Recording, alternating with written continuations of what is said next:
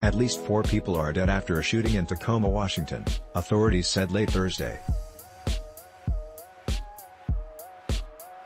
The Tacoma Police Department announced on Twitter at about 5:30 p.m. Thursday that 2 females and 1 male had died at the scene, and that a male was taken to a hospital with life-threatening injuries.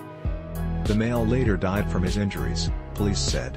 The suspect remains at large, according to police. Additional details were not immediately available. The shooting happened in the Salishan neighborhood in the city of about 200,000.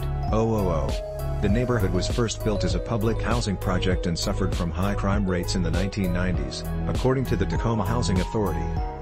The authority demolished and rebuilt the neighborhood in 2004. It's now home to diverse and mixed-income communities.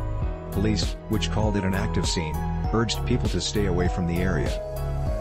Contributing, The Associated Press.